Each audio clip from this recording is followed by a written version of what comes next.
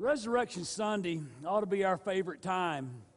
I read on Twitter this morning that Max Lucado said, if Resurrection Sunday doesn't light your fire, there's something wrong with your Bunsen burner. I thought that was catchy. But beyond catchy, the Lord Jesus Christ has done something for us, and I'm so grateful for that. And I've been trying to learn how to use social media a little bit more and twittering things out. It's really hard to get everything down in just a few characters, because I have a lot more to say, I think. But I'm learning to do that. If you like to follow, it's at Destin Pastor. And I try to tweet out there, whatever you want to call it, trying to encourage people to come and be a part of what God is doing right here.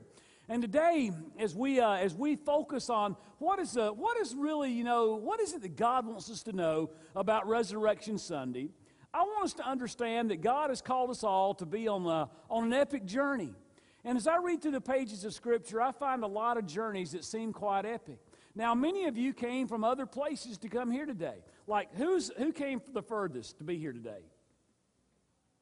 Come on, speak out. 9 o'clock was wide awake now. Where'd y'all come from? Michigan? Ohio? Indiana? Alabama, come on now, that's not far. How many of you, is this your very first time to Destin? Okay, now, were you looking forward to the trip? I'm certain you were. You came and you've discovered our white sugary sands, the beautiful Emerald Coast waters, and a great place to be and play and work and eat and do all those kinds of things. And as you began to plan out that journey, you were planning this thing out. This is an epic spring break. This is an epic journey. We're going to be a part of it. When the Lord Jesus Christ had entered through the gateway of glory, he talked to his disciples about a lot of different things. And in the Gospel of John, in chapter 14, verses 1 through 6, Jesus talks about this. He says, "Do not let your hearts be troubled. Believe in God, believe also in me. In my Father's house are many dwelling places. If it were not so, I would have told you, for I go to prepare a place for you. And if I go to prepare a place for you, I'll come again and receive you to myself, that where I am, there you may be also. And you know the way where I am going." And Thomas was always the disciple that doubted. And Thomas said this. He said, "Lord, we do not know where you are going. How do we know the way?" How do we know the way? How do we know the way that God has for us in life?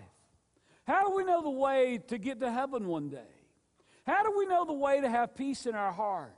How do we know the way to build stronger relationships with our loved ones? How do we know the way for a career path to choose? How do we know the way for so many questions and so many destinations that come at us in life? And then Jesus made this remarkable statement. It's one of the most remarkable statements that you'll ever read. And Jesus said this. He said, "I am the way, the truth, and the life, and no man comes to the Father but by me." The Lord Jesus Christ is talking about the roadway to heaven. He's talking about the roadway to glory, the roadway to the presence of God the Father. And he says, "I am that way." And when we discover that Jesus Christ is the way in our life, we discover that he has answers for our life. He has answers for our career. He has answers for our family. He has answers for our finances. He has answers for our difficulties. He meets us all along the way. And so this morning, as we talk about this road that Jesus is talking about, I want you to think about directions.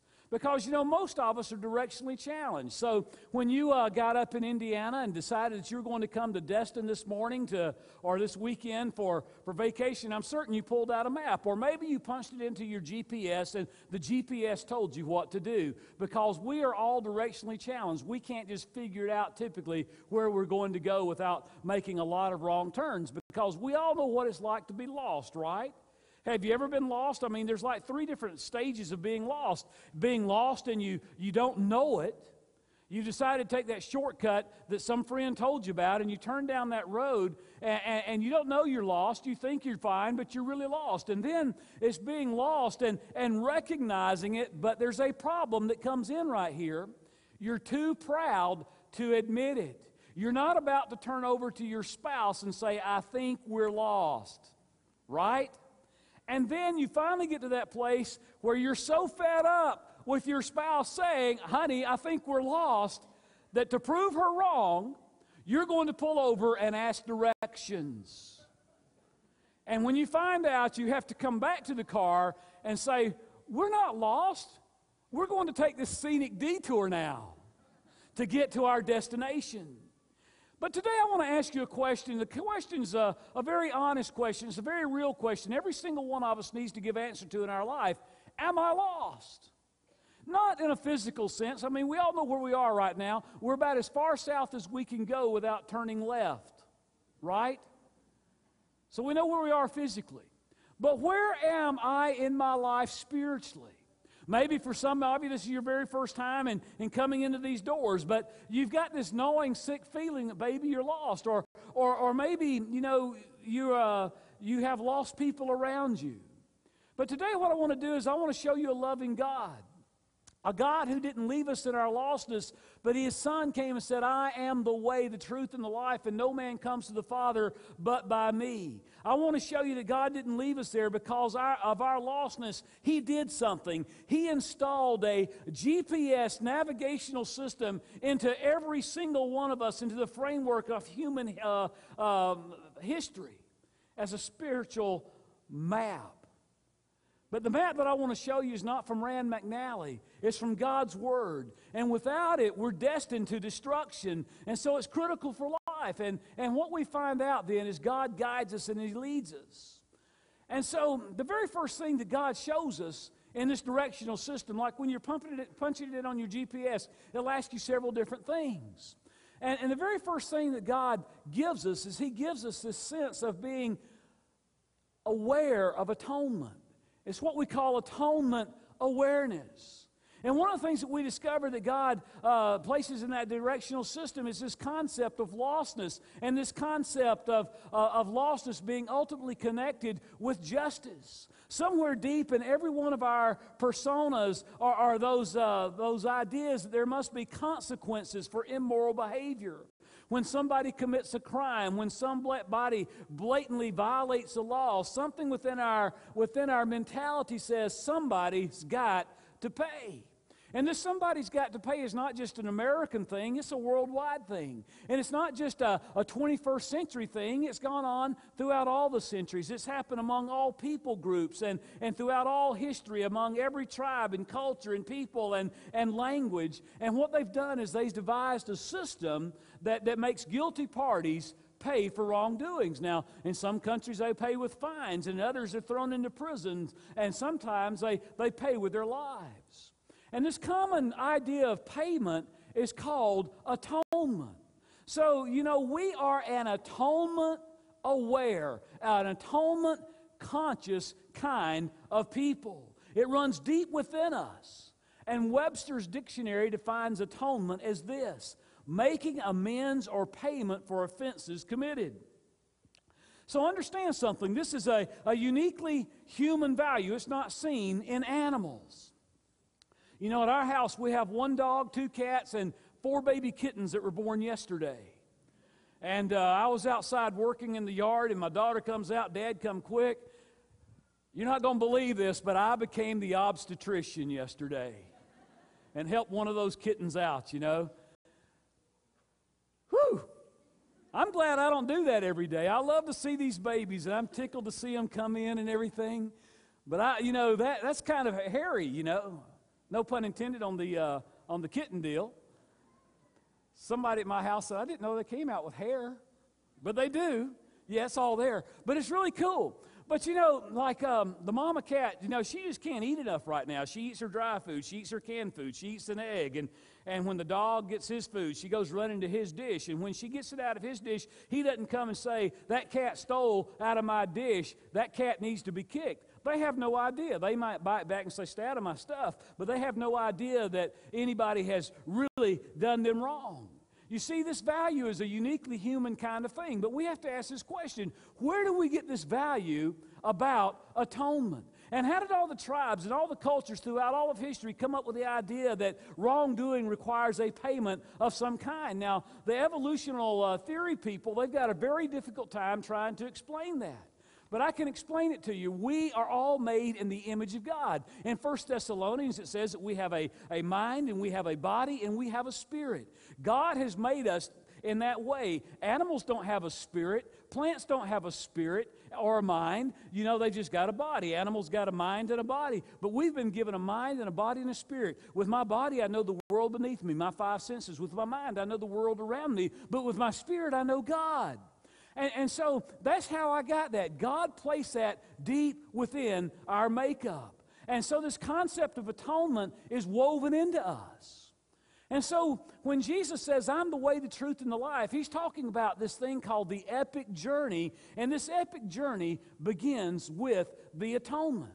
You know, when you go to the movies or when you rent a DVD, what always happens, you've got all those trailers, all those previews, and what they're doing is they're advertising the things that are to come. When you travel across the United States and you take these big epic journeys, you know, sometimes you see things advertised for miles and miles and miles. I know coming from Jacksonville to Tallahassee, there's a sign that advertises someplace in Texas, I can't remember the name of it, but it says it's only like 758 more miles. You know, the previews of those things that are to come. And in Genesis, in the very first book of the Bible, God began to give us some previews. And Genesis, the first book of the Bible, God began to tell us there's a scenic overlook coming. Just like the GPS in your car says about these things coming up on the right and the left as you're traveling down the road. These are the things that are coming. And so he gives us these sneak previews of his feature presentation of this roadmap to the atonement for all of humanity. On one hand, God gave man this really high-risk gift of freedom. And we can understand that as parents when we give a key to our 16-year-old that's never driven the car away from us before, but this night they're going to drive away. They've been given the high-risk gift of freedom. What are they going to do? How are they going to handle it? Are they going to arrive alive? Are they going to be okay? There's all this kind of stuff.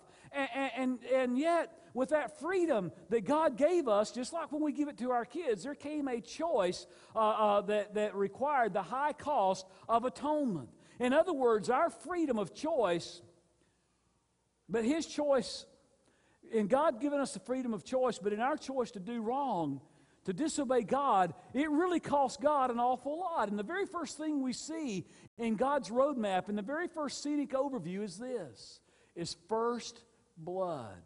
First blood. In Genesis, God tells Adam and Eve that rebelling against Him will lead to death. And Adam and Eve ignored what God said. The Genesis account tells us in chapter 2, verse number 17, God speaks, but you must not eat the fruit from the tree which gives the knowledge of good and evil. If you ever eat fruit from that tree, you will die. And so Adam and Eve, they sinned. They directly disobeyed God. And when they did, the Bible tells us they tried to hide from God. You go about just a few verses further in chapter 3, verse number 7, and this is what we read. When they ate that fruit, then the eyes of both of them were open, and they realized, whoa, we are naked. And so what did they do? So they sewed fig leaves together and made coverings for themselves. You know what they were trying to do? They were trying to cover up what had happened. They were trying to hide it from God. I mean, have you ever tried to hide something? You know, a few years ago, I forget exactly what it was, but it was something I'd gotten my wife, and I had it hidden in the garage, and she found it and wanted to know what that was for and who it was for. You know, you try to hide things. You know, you spill something. You try to get it wiped up and cleaned up. You know, guys, when you go to dinner today and you get something on your tie, you're going to try to get that cleaned off before your wife sees it. We try to hide it. And that's what exactly Adam and Eve tried to do. They were covering their tracks. It sounds so much like us. And all of creation, get this, all of creation walked in obedience with God except for Satan and the fallen angels. And all of creation was looking on to see, you know, what God was going to do. You know, they knew that God was all-powerful and omniscient. And in other words, He knew all things and He's in all places. And I thought, well, maybe God's going to strike them with a lightning bolt or something. But that didn't happen. And God didn't do this either. He didn't look at Adam and Eve and their sin and say, no worries. Don't worry about it. Because you got to understand something. Sin is serious business with God. You see, society couldn't hold itself together if every judge just dismissed everybody who ever did anything wrong and said, oh, it's okay because you're sorry. And the same is true with God's justice. All sin is serious because all sin's against God. When I sin, I may sin against myself. I may sin against my family. I may sin against my friends. I may sin against my acquaintances. But ultimately, my sin is against God. And so God made some shocking statements about Adam and Eve's sin. The very first thing that God said about their sin on this epic journey was, from this day forward, the universe will be out of sorts because of you. The ground will not be as fertile. Childbearing will be difficult, Eve. Human relationships will be complicated with pride and with ego and with selfishness. And then God said a second thing. He said, because of your sinfulness, these are tough words, because you're guilty, because you've sinned against me, you will die. No longer will you live forever in these perfect bodies, in this perfect paradise. The price for rebellion against God is insurmountable on our end. The price of sin is death and eternal separation from me, God says, in a place of utter torment and remorse and regret. But then the third thing that God says in His action is what absolutely blew Adam and Eve away. I think it took their breath away. In Genesis 3:21, this is what God did. Now, if you're just reading the account of creation and the account of the fall of man, you might just glaze right over this. But the Lord made garments of skin for Adam and his wife, and He clothed them. From garments of skin for Adam and his wife, and He clothed them. In other words, God had an ingenious arrangement designed to atone for the sin of man. He provided sinners with an alternative route for their sin. Because of His holiness, He can't just gloss over sin and suspend the sentence. At the time, He's tender and He's loving, and these two humans matter to Him. Adam and Eve, He loves them. He created them to have relationship with them. He created them to correspond with them. He created them to walk with Him. He loved them. They matter to Him. However, their sin had led them to lostness, and their lostness led God to do something. The thought that Adam and Eve could, and their children and their children's children, having to atone for their sins forever and ever in hell, moved God to take upon Himself the responsibility of providing another way to atone. So check out what God does. He takes an animal. He takes an animal and He kills it right in front of Adam and Eve. He kills it right in front of them. Just imagine what they must have thought when they saw this animal die in front of them, because this animal was an innocent third party. At this point in the garden, in paradise, in the creation, there had never been such thing as death before. Imagine how they backed up at the first sight of first blood. Imagine how they shirked within themselves at the unnatural movements of that animal as God took that animal and He killed it on their behalf. They'd never seen blood before. It was right in front of their faces. And God skinned that animal, and He took its skin and He covered their nakedness, as if to say, in order for your sinfulness to be covered, in order for the wrongdoing to be atoned for, an innocent third party is going to have to absorb the penalty that's rightfully yours. Now keep in mind, Jesus says, I'm the way, the truth, and the life. And so we come upon what God wants with us. He wants us to be at one with Him. And I broke the word at one-ment, atonement, into at one-ment. It's another scenic overview in God's epic journey. And what this is substitutionary atonement. It's an arrangement for an innocent third party to stand in the place of a guilty party and take on the penalty for their sin, thereby satisfying the demands of justice and allowing the guilty party to go free. And the act, what it does is it restores and it reconciles a relationship between God and man. It's a simple way to remember atonement is at one meant. By God's grace, through God's substitute, we're brought back into a relationship at one with God. And you know, some of you here, this is the very first time you've ever heard a Christian message, or some of you, you know, you've been kind of checking out Christianity, you know, to some degree. You may be looking at it as another world religion, or you may look at it as a great philosophy to think upon, or whatever else that may be. You're just kind of checking things out. But I can tell you this, you will never understand Christianity until you understand the concept of the substitutionary atonement. It's what separates Christianity from all other world religions. Everybody else is beating their way and climbing their way to get to heaven, but God in Christianity reaches down to us and He gives us a way to be lifted up. And it carves out the unique course of our faith, and it satisfies the justice of God, and it allows the guilty party to go free. And so here we're going through, we've talked about, you know, first blood, and now we're seeing at one with God. And here is something else that we begin to see. We see a Passover lamb. In the book of Exodus, we've moved from Genesis to Exodus, and we come to Exodus, and God's people, the Israelites, they're in a terrible situation. They've been guilty of sin, and they find themselves in the land of Egypt. They're serving Pharaoh. They're making bricks all day, and they're suffering, and many of their children have been put to death. And sin, there's plenty of sin to go around in Israel, and there's even more to go around among the Egyptians. And God's patience with sin is at a breaking point. And God says, you know, I'm bringing down judgment. And He says, I want my people to be let go. And Pharaoh just says, no, no, no, no, no. And finally God gets to the place and He says, okay, this is my judgment that's coming. The firstborn male of every household and every flock will die tonight. The death angel's going to sweep over. But God speaks and says it doesn't have to be this way. If you don't want the firstborn dead tonight, what you've got to do is you've got to go out there into your flock and you've got to pick out a lamb. One that's spotless, one that's unblemished, one that's perfect.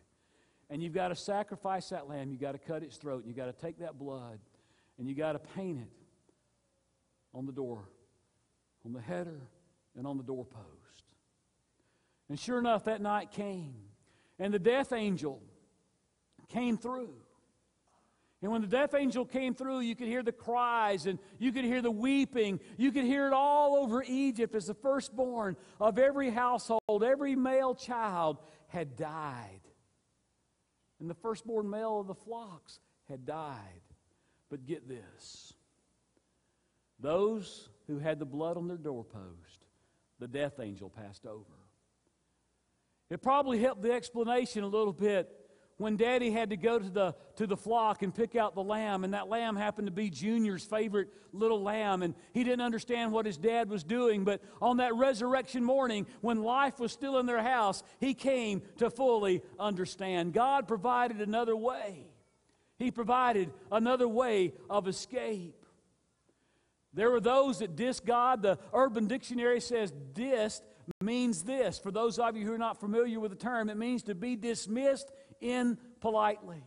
When God talked about that sacrifice, some said, what's up with that? Pfft, He doesn't really mean it. But God meant every word. And so those Israelites, they came to be set free. And as they were going out, we move into the book of Leviticus. And we come upon a Levitical system. Because in the book of Leviticus, it describes this sacrificial system. And we understand that when a person sinned deliberately, an animal sacrifice would be made. An innocent lamb would be slain. And only after the death of that lamb would the priest come to the guilty sinner and give the assurance that the sin had been paid for. And so under the Levitical system, think about this, tens of thousands of animals were being slain in every city, in every town, in every village. People knew that as they walked away from that dying animal, that an innocent third party had died in their place. And once a year, the sacrifices were made for sins for the entire nation. And the Hebrew word for this sacrifice, atone, Grab a hold of this. This is important. It means to cover. The Old Testament sacrifices could not actually, remove sins. All they could do was cover them. And on the Day of Atonement, the people confessed their sins as a nation, and the high priest went into the Holy of Holies to make atonement for that sin. And in Leviticus chapter 16, it talks about Aaron, the high priest, having to spend hours and hours preparing himself to walk into the Holy of Holies before God. This was such an important thing, and God takes sin so seriously, and He takes repentance so seriously that on the four corners of Aaron's garment, the pomegranates were there so as to rattle, and the people would stand outside and they'd listen to see if they could still hear the rattling, if they could still hear the movement, because they knew if they did that Aaron had been prepared to go in and present the sacrifice to God, and that God had accepted it and not wiped him dead.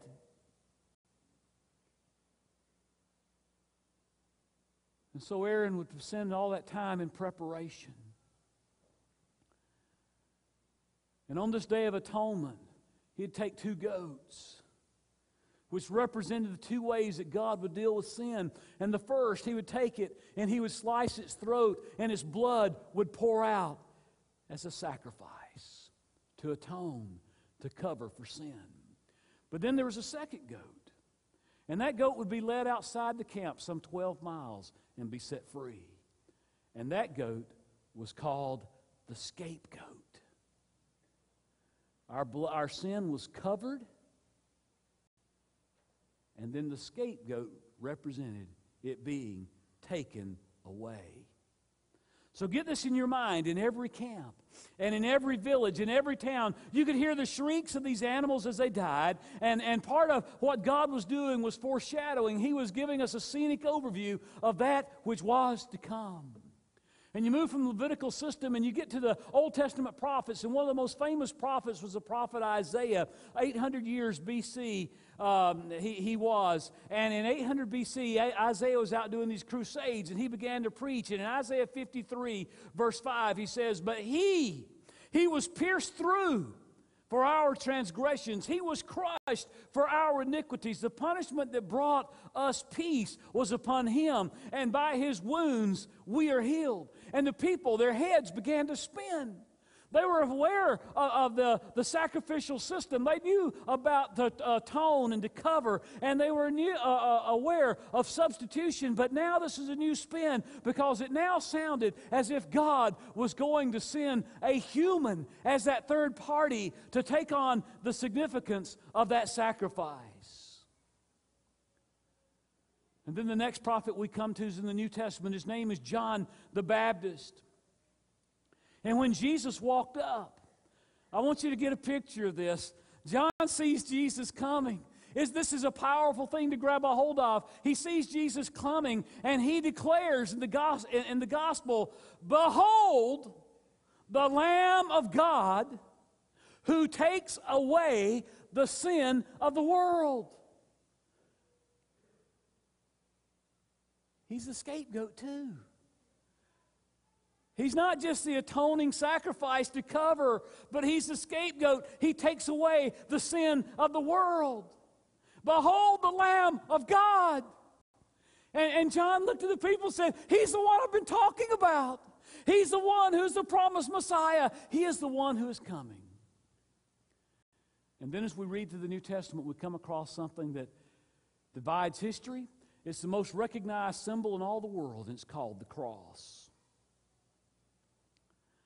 And when Jesus kicked off his teaching ministry at the age of 30, this is what he declared. He said, "For even the Son of Man did not come to be served, but to serve and to give his life as a ransom for many." The Message translation puts it this way: this is what the Son of Man has done. He came not to serve, he came to serve, not be served, and then to give away his life in exchange for many who are held hostage.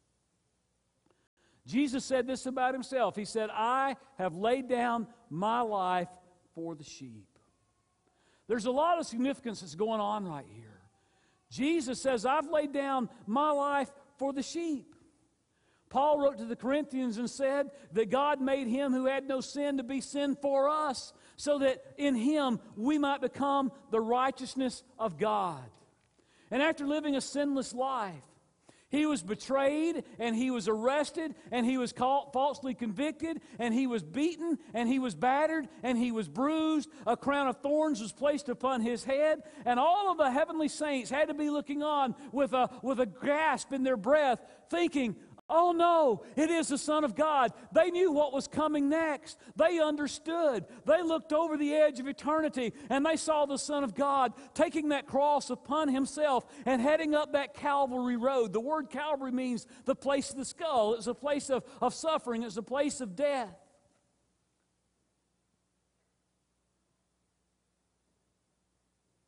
And on that Friday, after they nailed those last nails into his hands and feet, and the sound of the hammer and the nails went silent,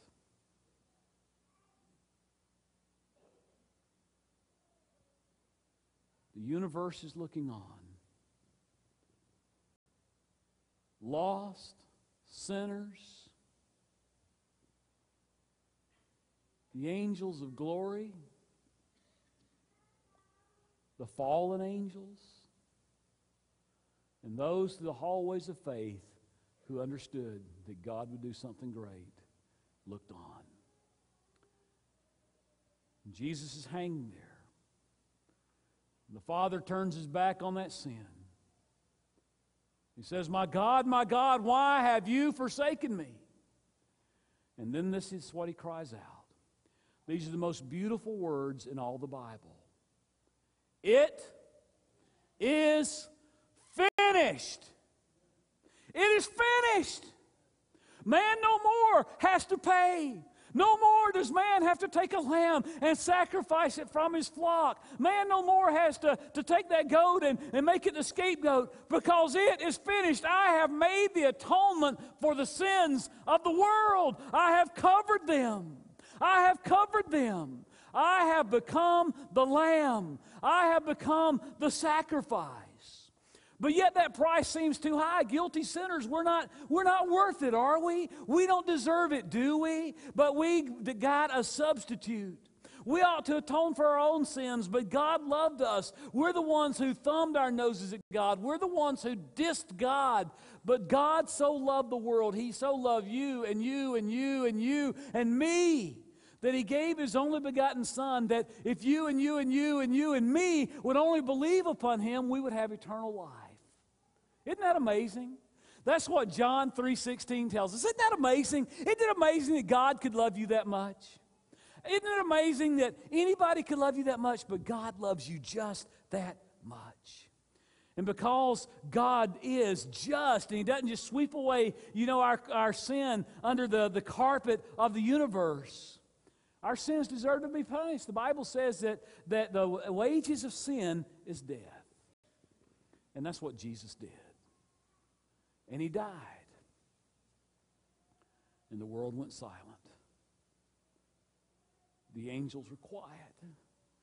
They didn't even understand it. The world went silent.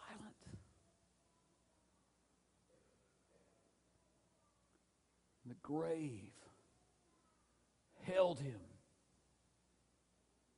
in the tight fist of death and utter quietness. And then it came. The resurrection. The resurrection. And you know what the resurrection does? The resurrection is God's channel that gives us victory. And it assures us of eternal life in the presence of God. It secures our home in heaven. It reveals the righteousness of Christ in his life, and it's evidence of his perfect obedience unto the Father. The death of the Lord Jesus Christ accomplished something, so full and so perfect that the resurrection was the reward, his vindication, his glory.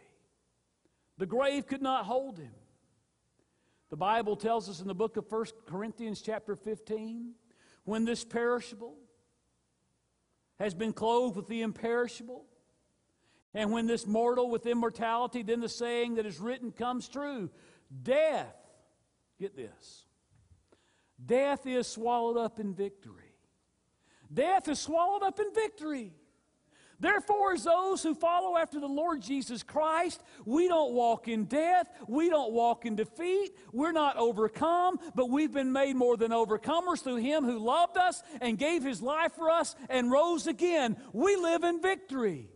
And Paul would go on and write to these Corinthians and say this: not only is death swallowed up in victory, he said, "Oh, death, where is your victory? Oh, death, where is your sting?" And then he says this a few verses later: "But thanks be to God who gives us the victory in our Lord Jesus Christ." Listen, as a believer, you're not beaten. As a believer, you're not downtrodden. As a believer, you've got hope. As one who follows after Jesus Christ, you live in victory. You're not having to strive to the victory. You're already there because you are in Him. Because when Jesus Christ came into your heart and came into your life, this great exchange took place. And we exchanged our guilt for His grace. And we exchanged our sin for His righteousness. And we exchanged our imperfection for all of His perfections. And when God looks at you today, He doesn't see your stain of sin, but He sees that you have been atoned under the blood, covered with the blood of Christ Jesus, our Lord and our Savior. Now, if that don't light your fire, there's something wrong with your Bunsen burner. Now, I want to tell you just a couple other things.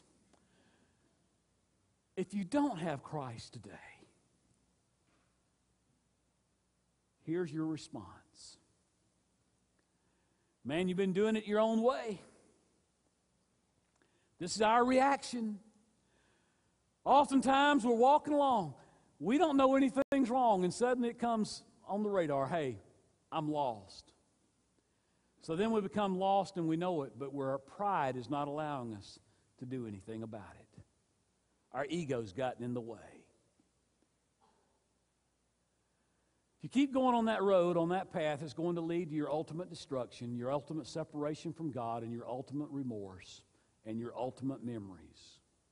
Because I guarantee you, in eternity, separated from God, you will remember every given opportunity that God's ever had for you to turn to Him and to trust Him as both Lord and Savior. You'll remember every word that was ever preached. You'll remember it better in hell than you will 5 minutes after this worship service. You'll know it. Or you can take the road of His direction, the recommended route for the epic journey of following after Jesus Christ as both Lord and Savior. And so we have to ask ourselves a very sobering question. Who am I going to trust? Because you know what? I let myself down sometimes. I know it's hard to believe, but we all do, don't we? You know, sometimes we make these promises to ourselves that we just don't keep. So am I really going to trust me? Or am I going to trust the one who's never let me down, who's never let down His creation? So Jesus says the epic journey that goes to the Father is a journey that follows me as the way, the truth, and the life. And nobody gets there unless they go that way. Isn't that amazing? And when I look at that road that God has prepared all down through the pages from the Genesis all the way through the Gospels, this is what I see. That road's not covered in black asphalt as the blackness of my sin, but it's a road that's covered in the precious blood of Jesus Christ, who covers my sin. And the Lamb of God, who not only covers it, but He takes my sin away. Awesome stuff. He takes it away. This morning I want to ask you, would you place your hope in Jesus Christ? Would you simply say this morning, Lord Jesus, I trust You. Let's bow our heads right now. Right now, you're lost. It's come on your radar, you're lost. There's something telling you, man, don't listen to this preacher. It's going to embarrass you. But you know, I know very few people who would ever get embarrassed at the applause of heaven in their hearts and lives who respond to Jesus Christ. I know of no one, as a matter of fact. And right now, God's giving you an opportunity. And you can pray a prayer this simple. It's not a formula prayer. It's not one way or another that you've got to pray it. But you can say something like, God, I don't even know how to pray, but as best I know how, I've recognized how lost I am, and I want your direction in my life. I've sinned, and my sin needs to be covered, and it needs to be taken away. So as best I know how, Lord Jesus, I come to you, and I ask you to come in to live in me and be both my Savior and be my Lord. Now, if you prayed that prayer, the Bible gives you a promise, if you really meant it, that you're saved right now. Right now, you have become a part of God's people called the church. Isn't that awesome? He's a Savior that's beyond our compare. And this morning, I'm going to pray a word here in just a second. And the piano's going to play. And if you've made that decision to follow after Jesus, I want to encourage you to do something. To step out and make your way to the front. We've got a team of encouragers here that want to give you some stuff to help you along the way in following after Jesus. We won't embarrass you. Some of you will feel led to maybe become a part of this church family. You come as well. And then we're going to wrap up our church service this morning with all of us singing a glorious song to a glorious Savior. Heavenly Father, right now, help us in this moment of decision to make decisions that give us the epic destination of the presence of you, the Father, through Jesus Christ, the Son. In Christ's name we pray, amen. Let's stand. You come right now. We're not going to sing. People are prayerfully standing beside you. I'm going to give you a moment. You've responded to Christ this morning. You've asked Him to be your Lord. You feel something different. He calls us to step out for Him. Would you come? Right now. We're not going to tarry. Others of you called to be a part of the church family. You come right now. I'm looking for the movement in the room, and I know in a crowd this size that not everybody knows Christ. And I pray for those of you that don't and not making the decision that you'll be given another opportunity. This week I've had two friends go on into eternity. One friend would be 89 years old if she'd made it a couple more days. Dee Dee Harvey, a longtime part of our church family that moved to Columbus, her and Bob, a few years back. God took her home. Another friend, he's my age. I got an emergency prayer request on Thursday. Said, pray for Gerald. He's had a heart attack and it doesn't look good. A few minutes later it came. Gerald's received his ultimate healing. He's now in heaven. And I'm thinking, man, he's too young. He's been a pastor. He's pastored in this area. He's pastors in Virginia. But he received his ultimate healing. It could happen to any one of us on any day. Friday, an 18-year-old kid in our local area got killed on Highway 98. So there's no distinction between young and old. It affects us all. I pray that you'll be given another opportunity before the death angel passes over. It's that important. I dreamed last night that I fell on my knees before the Lord Jesus Christ on a green and wet grass and soggy ground, and I begged God for somebody's soul. I don't know who it was. It may be you. I pray that it is you, and that you'll know Him today. As a church, let's sing to our glorious Savior. As you go out, let me remind you, you're not going out yet. We're going to sing.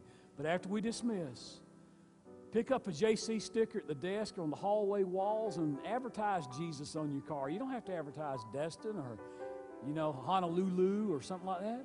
Let's advertise Jesus. Let's advertise the heavenly city. You can sign up for the Resurrection Run. We've got over 150 runners right now. Last service, I said we're about $3,200 short on sponsorship.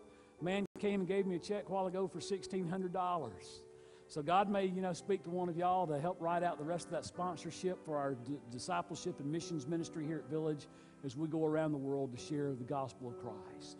But right now, we're going to sing a song about a glorious Savior. And folks, I would pray that song would bring us to our knees and around the altar to worship the King of Glory, and that we would be prepared that this could be the day. As you exit the property today, God bless you.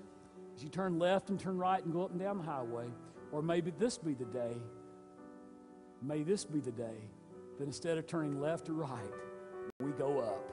Amen? Let's sing this song.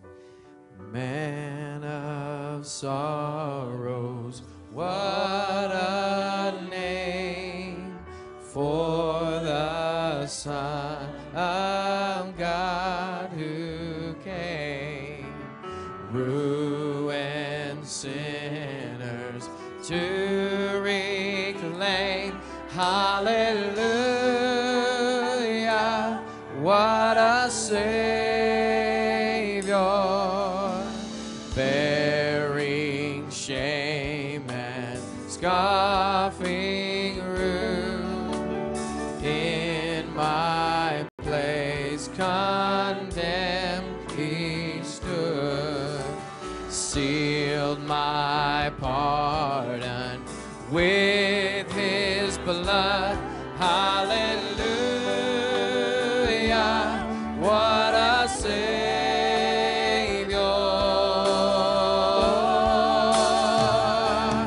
Hallelujah, hallelujah, hallelujah, what a Savior. Hallelujah, hallelujah, hallelujah, what a Savior. Guilty, violent, helpless, weak, spotless Lamb of God was full atonement, all of it. Oh, sing hallelujah, what a Savior. Lift it up and lifted up was he to die. It is finished was his cry, and now in heaven exalted high. Hallelujah, what a Savior.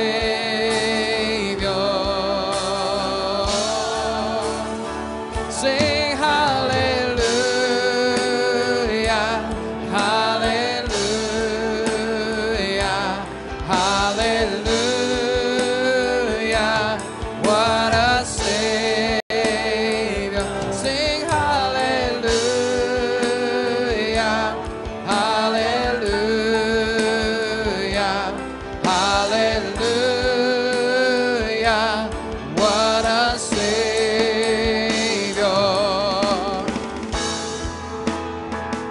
When he comes, our glorious King, all his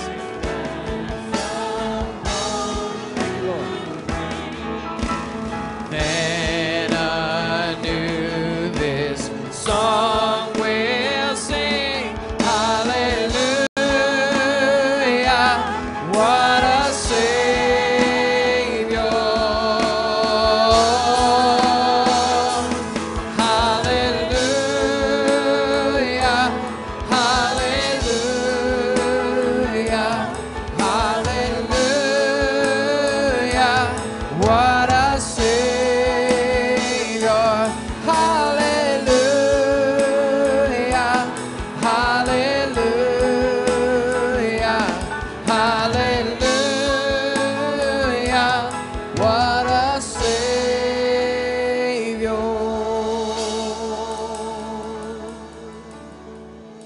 He is alive. Amen. God bless you.